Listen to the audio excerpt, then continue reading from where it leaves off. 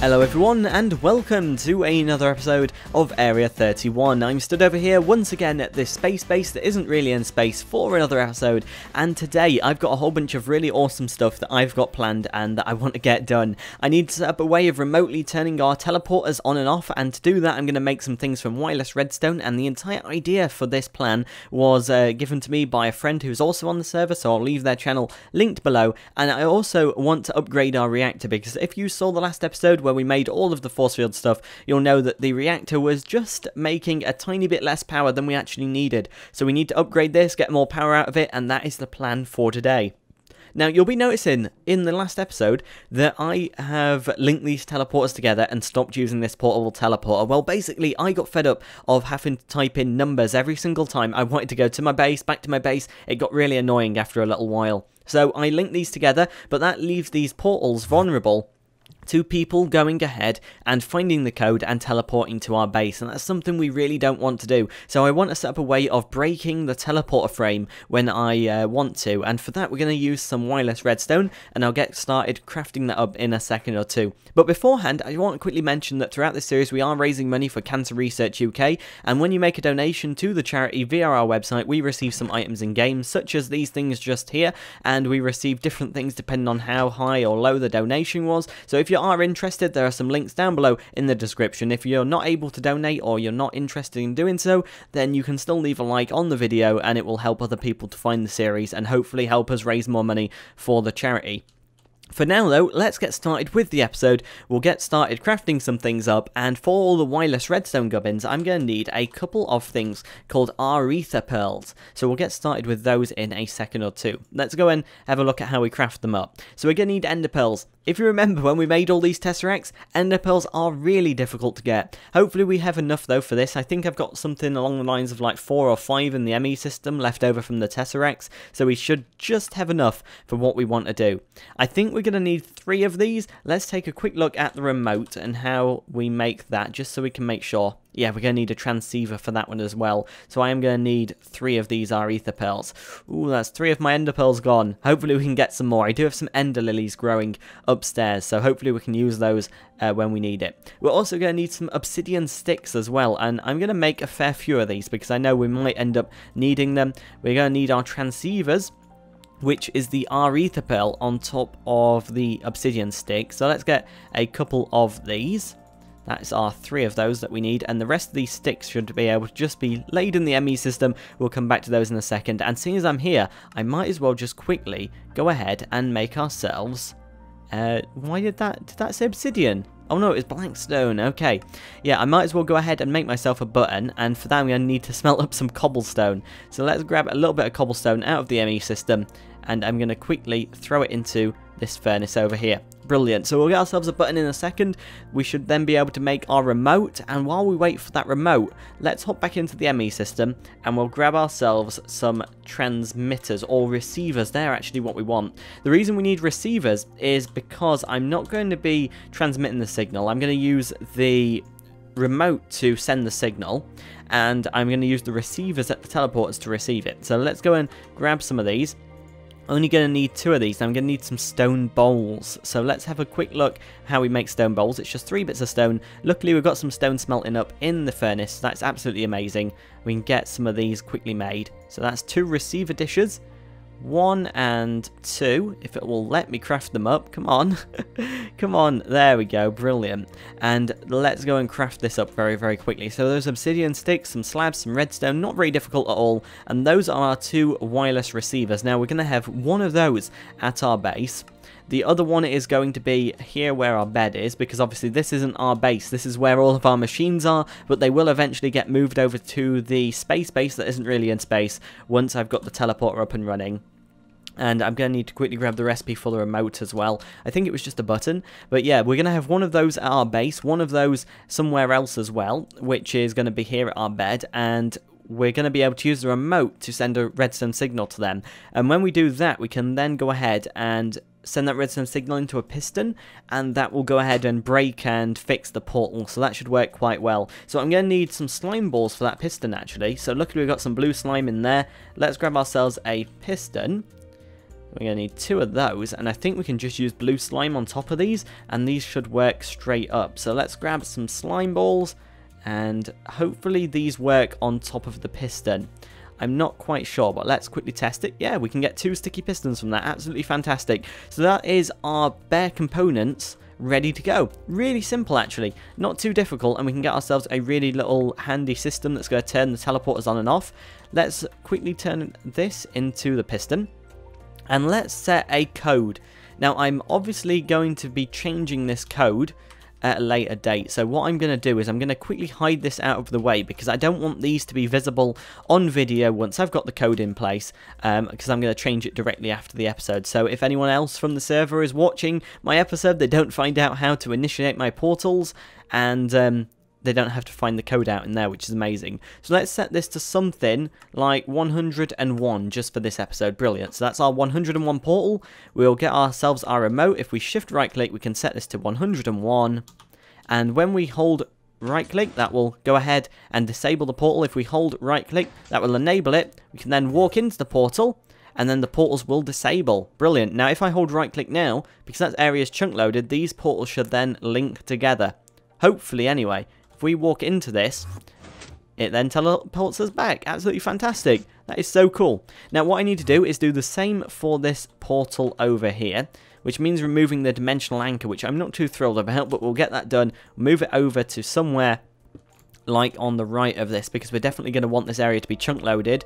And I'll set this back up to what I had it at, and we'll just quickly set up a little bit of this wireless redstone up here. So I believe we can do that. We can use microblocks with wireless redstone, and I think we can place it on a wall. So let's quickly rotate this. There we go. And we'll set this to 101 again. So can we access that? Yes, there we go. And we'll set it to 101.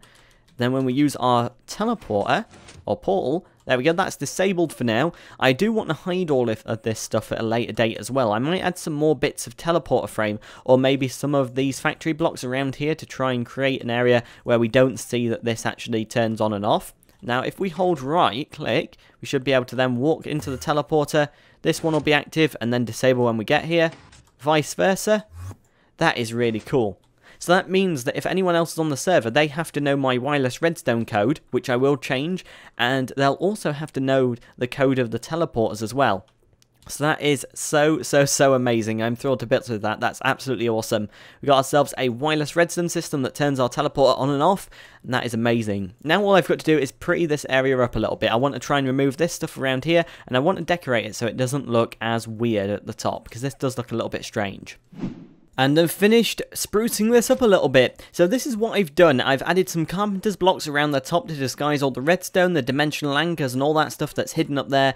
When it's turned off, it looks just like a normal portal, and then when we turn it back on, yeah, it works. So that's absolutely brilliant. The carpenter's blocks disguise it quite well. Now, another thing I've just been spending a little bit of time doing, and I've been testing some different styles of reactors, is because I want to upgrade my reactor. Now, you'll notice I've moved the chests over quite a bit to make some room. Well, we're going to be making a 7x7 reactor, but we're only making it 3 high. Now, I've done a whole bunch of testing with different reactors to try the best coolant out, and I think we're going to go with destabilized redstone, because we don't have access to a crazy amount of ender pearls, and I don't know anywhere where there's a cold biome nearby where we can find blizzards, so cryothium is definitely off the list. So redstone is going to be our coolant, and a 7x7x3 reactor is going to be our reactor. Now, I did a little bit of searching around on different forums and so on, and there was a spreadsheet that shows the best layouts for some reactors. If I remember, I'll leave it in the description, and the 7x7x3 reactor is sort of the best one, which is around that size compared to how many resources it costs. It produces about 4,000 RF a tick, which is absolutely amazing. That is lots of power, more than we'll ever need. And I don't know what happened there, but we're going to get started crafting that up. Now, I think I have an idea about how many resources we're going to need. Hopefully, we can make the reactor with what we've got. We do have quite a bit of steel, so that should be good. So let's start having a look at the different recipes we're going to need for the reactor. Now, I'm probably going to need to do quite a bit of the crafting off camera, because I don't think I've got all the smelted up yellowite ready, and I think I'm short on graphite bars. Yeah, so I'm going to have to do a little bit of preparation for this. I need around a stack more casing, I need a stack of reactor glass, and as for everything else, I'm only going to need a couple more of the fuel rods and the control rods, so that's not too bad. So I'm going to get crafting up all of this stuff. You did see me craft up a whole bunch of reactor stuff, I think it was 1 or 2 episodes ago when I made the original 3x3 reactor, so I'm going to get all this done off camera, and then we'll upgrade our reactor to be super, super, super amazing. I've done as much as I can without breaking the reactor, so it's finally time for us to break our old reactor and turn it into the new one. So let's quickly hop inside here, and I should be able to use the crescent hammer on these blocks. No, I have to mine them. Okay, I just wondered if I could. Okay, so that old reactor is now fully broken. We can start demolishing everything in here. Okay, let's go and get rid of these blocks as well, because we don't need the item ducts in here. We don't want item ducts present in our brand new reactor. So let's just get rid of the rest of these as well. I'm going to need to get rid of the power tap, and that needs to go on the back of this reactor. So that's not too bad. And this 7x7x3 reactor does look a little bit weird with it being only 3 high. You'd be used to them being a square or something along those lines, but from what I saw, this does seem to be the best way of doing a reactor for this amount of resources. So let's go and test this out. I need to get rid of these blocks just there. And let's pop the power tap on the back. We need the access ports on each side so it works again, and let's just configure these one moment before we do anything else. So this wants to be on outlet mode, and it wants to eject waste, and the one over here wants to be on the inlet mode, and that wants to be inlet mode. There we go, brilliant.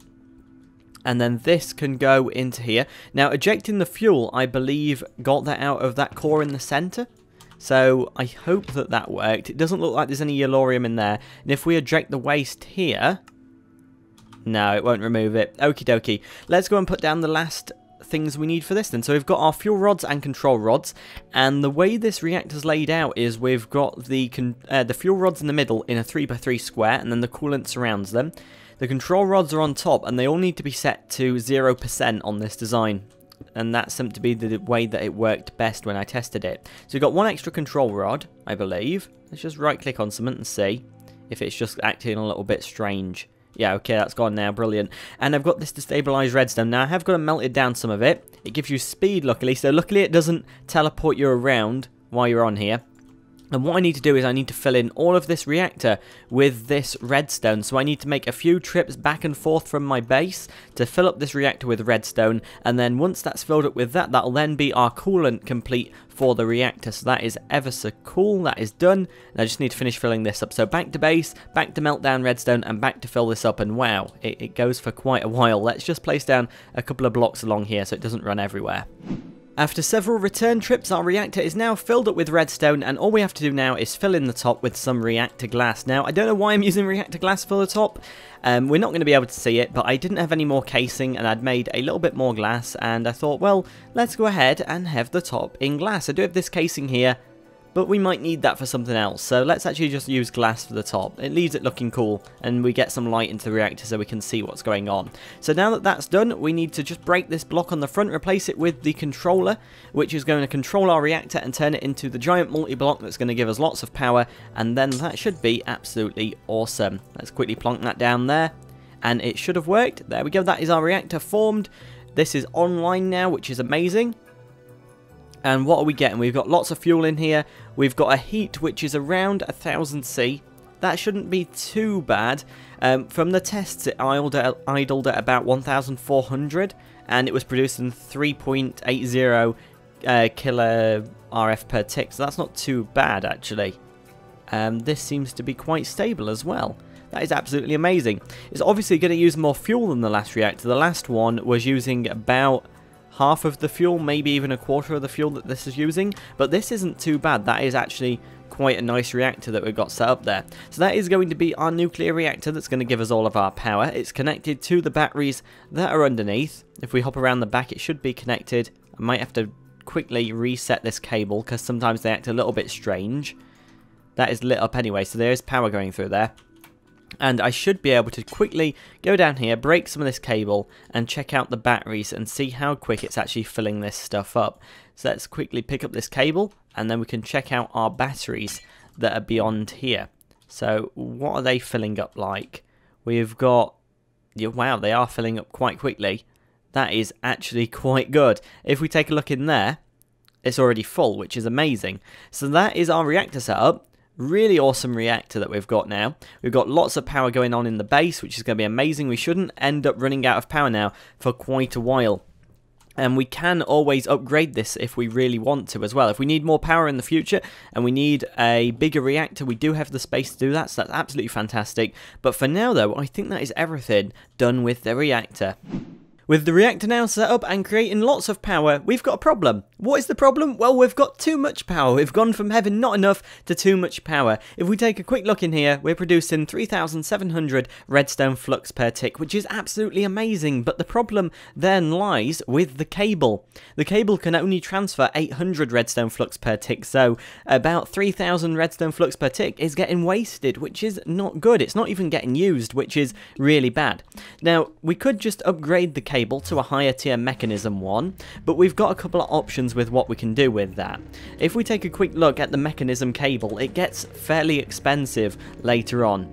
That's the one we're using. The next one up, which doesn't even carry the amount of power we need, needs circuits, so that's not too bad. It's affordable. But this one that would carry the power we need needs atomic cores for each bit of cable, so that is really expensive and a lot of crafting just for a little bit of cable, when we could just go and craft up some hardened glass and electrum ingots and create ourselves some redstone energy conduit. Now this stuff will transfer around 10,000 redstone flux per tick, so it's still just as good as this one. Not as good, but for the price it costs, it's great, and I don't think we'll be creating more than 10,000 redstone flux per tick anytime soon. So this will definitely be a really good cable for now, and possibly for the rest of our base, because like I said, I don't see us getting more power than what we've already got.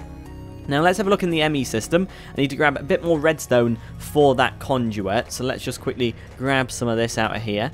And I'll quickly whack some of that into the magma crucible. There we go. And I'll grab this. So this should be enough for us to get rolling with. There'll be some more crafting up in there for a little later on in case we need it, because I might end up just replacing all of the cable around our base with this conduit, because in the long run it's going to be cheaper and more effective for our machines. Because if you think about it, this is only transferring 800 redstone flux per tick, and we've got our force field on it, we'll have all our machines on it, we'll have our teleporter on it, so that is a lot of power it needs to transfer, and I don't think it's up to it. So this stuff will definitely fix the problem. So let's go and remove all this cable. I'll add some conduit down here, hook it up to the back of the batteries, and I might go around the rest of the base and just add conduit to everything, just so it's a nice power source that's going around the base and not this cable that's not really up to the job. So I have done a bunch of work since the last part of the video, because I was waiting for lots and lots and lots of these redstone energy conduits to craft up. Basically, I had to make a whole bunch of electrum, so I had to wait for all that to smelt up. Then I had to melt down the redstone and fill them up, so that took a while. And while I was waiting for all of that, I decided to do some work on the base.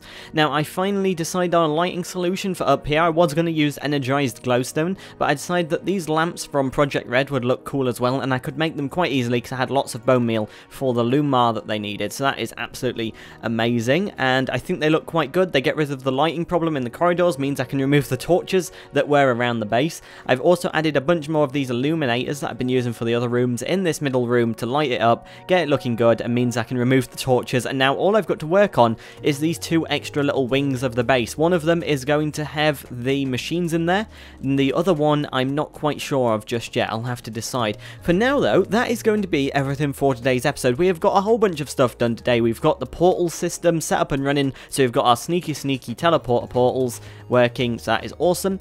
And I also now have my reactor upgraded and producing a ton of power. I am so excited with this. We've got lots and lots of power, we can do lots of stuff, and it also means that once we move our machines over here, we can grab ourselves the tesseract that was powering them other machines and use it to put quarries all over the world, which is going to be really exciting. So for now though, hope you've all enjoyed today's episode. If you're interested in donating to the charity we're raising money for, there's some links in the description, and you can also leave a like on the video if you're not interested in donating but still want to support the series. And for now, hope you've all enjoyed the episode, and I will see you all on the next one.